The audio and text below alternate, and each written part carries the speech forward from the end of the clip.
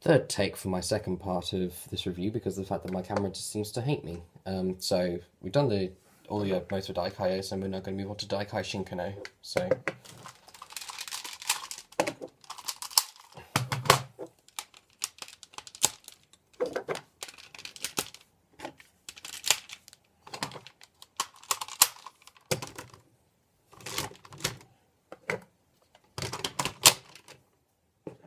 helps out now the fact that I've tried a few times because now I know where everything goes. Obviously these fold up and everything.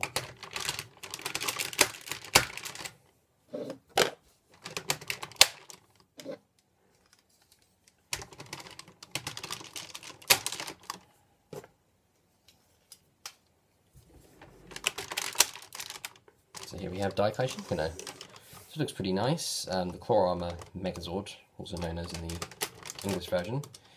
The swords can be held in yellow and pink, but yellow really holds it too firmly and it can damage it if you try and get it out. Just simple articulation, just the arms, that's it. Transfers the exact same way, newish toy, and there's not much else really to say about it. Same with electronics, all of that. You can still hold a disc in these if you wanted to. And that's pretty much that. He's pretty nice as a display piece overall, and I do think it looks quite nice. So now moving on to the Ikatenkubuster. Just kind of taking it and working my way up. So these kind of just snap into place, and then you just press this button on the side in order to remove it.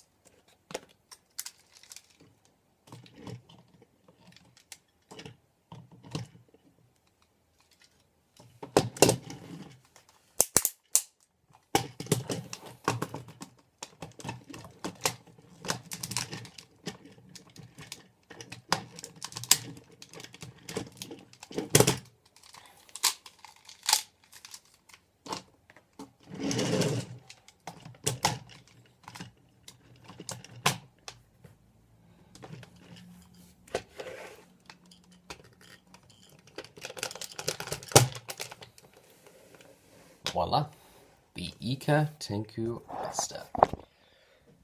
So you can see it just stands on top of the Ika's legs, which are actually quite sturdy. For the most part, I mean, it's a little bit wobbly, but there's only so much you can do. Just the top view, all together. And then you can still do the feature, where if you unlock everything, you can also spin.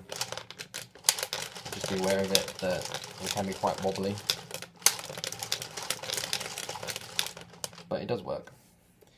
So, all in all, I definitely recommend that you try and get a hold of Daikaio, but only if you, but along with the origami, only if you have Daikaio, because of the fact that, you know, like I said, by themselves, they don't really do much, but otherwise, not too bad.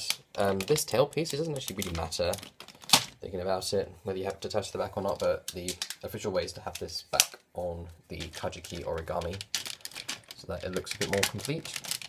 That's neat, so you can actually have Daikaio at the front. And yeah, that's pretty much that. Hope you guys enjoyed this, and I'll catch you next time for my review of Mogyu Dio. So long, take care.